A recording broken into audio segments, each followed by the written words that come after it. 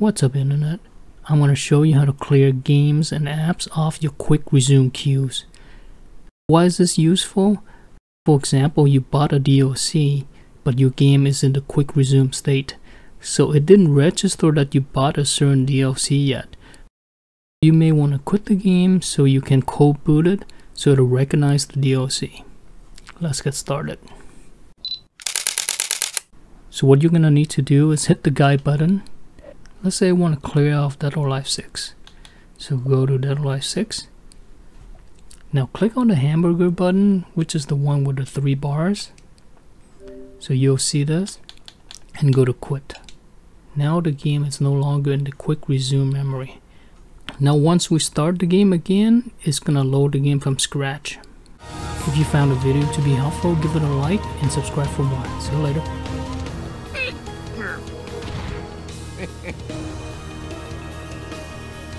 Kagitsuki Play!